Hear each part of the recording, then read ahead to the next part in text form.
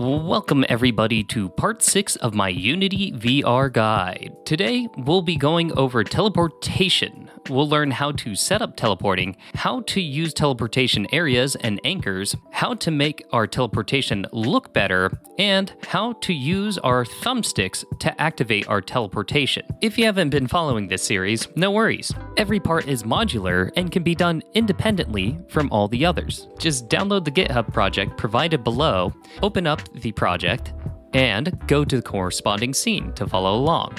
If you like a written tutorial, you can also find one in a link below as well. Opening up the project and going to our scenes folder, we're going to be going to part 6, teleportation. And let's go over this scene really quick. So you'll notice that we still have the table, we still have the ball hanging out there, and then opening up this, you'll see we still have our left and right hand controllers that have XR direct interactors on them, our hand complete script that allows us to have hand animations, and then we have our left ray interactors and right ray interactor, but I've disabled them because we're gonna create new teleporting rays instead. So with our scene reviewed, let's learn how to teleport. And starting off, we're going to want to use a locomotion system. And we do that by clicking the XR origin. We're going to want to attach this to it and then go down to here, locomotion system action based. So with our locomotion system in place, let's go over it really quick. We have this script here for the locomotion system that is asking for an XR origin, and we can attach that here, but if we just press play, it's going to go into the scene and find it anyways, but we'll save it a step.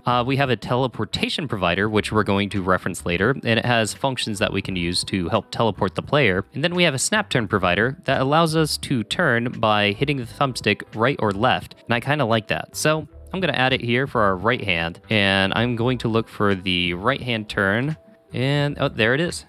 All right, and our locomotion system's ready to go. Now let's move on to teleporting rays. So right-click the camera offset, go to XR, and then XR ray interactor, and I'm going to rename it left teleporting ray.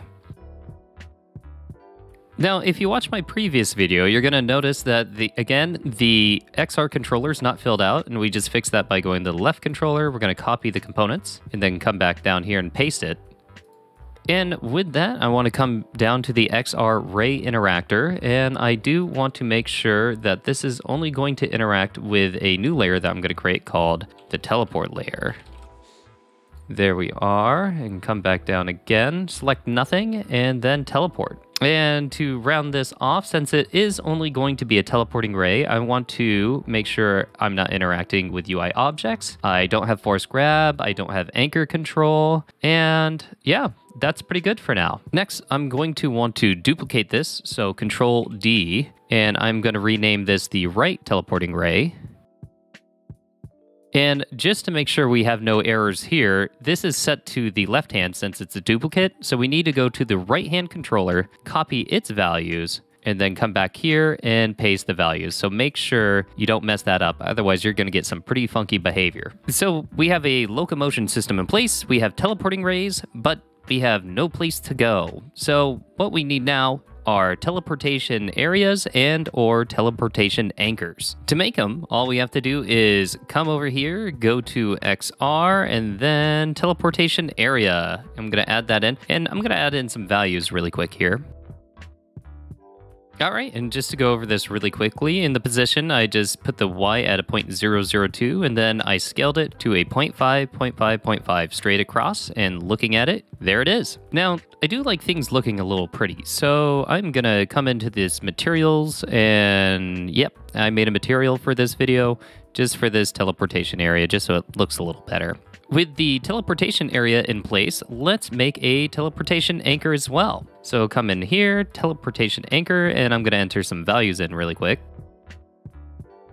All right, and going over these values, I gave it a position of 3.002 and 0. And you're going to notice on the rotation, I gave it a negative 90 degrees. That way it's going to be facing this way, and that'll be important a little later. And then a scale of 0.1 straight across. Now, when it comes to components of our teleportation anchor and area, there's not a real big difference here. If you notice this little script here, the only difference is the anchor has a teleport anchor transform, and that's going to be right here. Whereas the teleportation area doesn't, because you're allowed to teleport across the entirety of it. And with the anchor, you're just supposed to teleport right to the center anchor, that transform right here. And before I forget, you know what? That teleportation anchor looks pretty ugly. So I'm going to come back to the material and teleportation anchor, and there we go. Doesn't look like a big difference, but you know what? It is to me.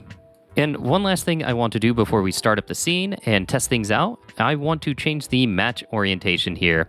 So by default, it is world space up, but for the anchor, you know, it's kind of fun to experiment with this target up and forward. And what that'll do is it will use the transform of this teleportation anchor, so what it considers up and what it considers forward. So it's a good way of forcing the player to face a certain direction if you want them to, and they're teleporting to a teleportation anchor. And I almost just spaced this, but we also need to change the interaction layer mask. If you remember, our teleport rays are going to be looking for the teleport layer. So I'm going to go ahead and add that. Well, let me hit nothing and then teleport, so it's only on the teleport layer. And then again, do this for the teleportation area as well. There we go. So with that, let's try it out. As you can see, I am teleporting around the teleportation area. But when I teleport to the teleportation anchor, it's going to be pointing me directly at the table, which is the forward and up direction that we set it to. Coming back to the editor, I think it's time we make our teleportation system look a little pretty. And starting off, let's fix these rays. Right now, they are a straight line, and usually when you play a game, they're a curved line, and it has like a reticle at the very end to kind of show where you're teleporting to. So we're going to come to the left teleporting ray and start changing that, and we're going to go to the XR ray interactor. Starting off, I want to change that ugly straight line into a projectile curve, and also lower this velocity. So this velocity determines how far out the ray is going to shoot from our hands, and I think a 6 is going to work for this project right now. Last, I want to add a haptic event. So just let the player know when they've entered an area where they can teleport to, and I'll just do 0.25, 0.25.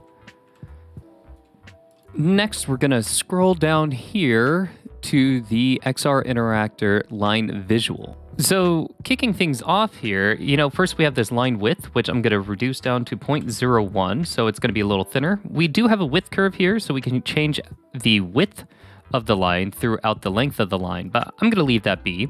We have the valid color gradient, which, you know what, I'm going to steal some blue right here, and then maybe lighten that.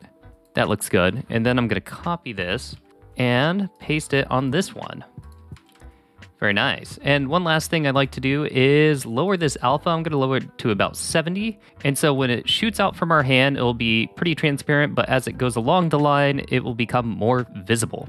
And here I'm going to keep this red, but I'm going to reduce that down to 70 as well. Next, I want to add in a custom reticle that will show up when we have a valid teleportation target. And don't stress out, I already actually created a prefab for this. So teleportation, and then teleport reticle. And if you come in here, you'll see it's just kind of a reduced cylinder. It's a bit transparent. I added particle system, nothing too crazy. And if you did want to create your own, it's not too hard. Again, the example, I had a cylinder, I just reduced it, changed some things to it. One thing I do want to point out though is make sure to get rid of this collider, because if you leave that there, well, it's going to mess up the teleportation system and it gets very angry. So if you're creating your own, just make sure to do that. So to add these custom reticles, what we're going to do is I'm going to select the teleport area, and you're going to see that it has its own custom reticle that it can have. And so I'm going to just drag that there, and then also do the same for the anchor. We could start up the scene, but I kind of did something goofy here. See, I only did the left teleporting ray. I should have shift-clicked it and done both of them at the same time, but that's okay. I'm going to fix that right now. Just click the left teleporting ray. We're going to come down here in the XR ray interactor. We're going to copy the component and paste it. And then do the same for the XR interactor line visual. All right, and we should be ready to start up the scene. And there we go. We have a nice curved line, and when we hover over a valid teleportation target, we get the reticle with the particle effects. Pretty cool. Coming back to the editor, you know, I was going to cover how to use these At the same time, you know, they'd activate, deactivate each other, but I didn't know if it'd be too useful, so let me know in the comments. I'd be more than happy to make a short video on that. The last thing I did want to cover, however, was the fact that we always have these active, and you don't really experience that when you're playing in VR. Normally you have something that activates it, usually a button or the thumbstick being pressed forward, and I tried out both options, and I gotta say, I prefer the thumbstick. It just makes more sense. It's a little more intuitive. I think Rec Room uses a button, and I just found it to be clunky.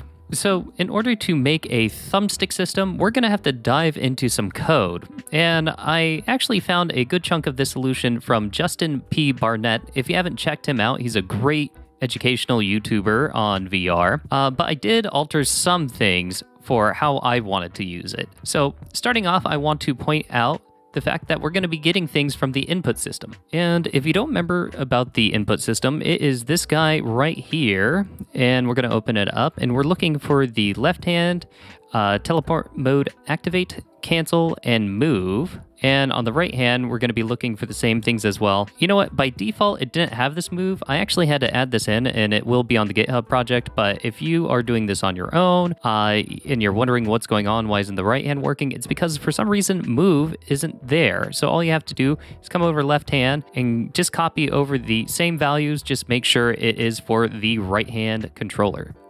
With that, let's dive into some code. So go over here, we're going to go to scripts, teleportation controller.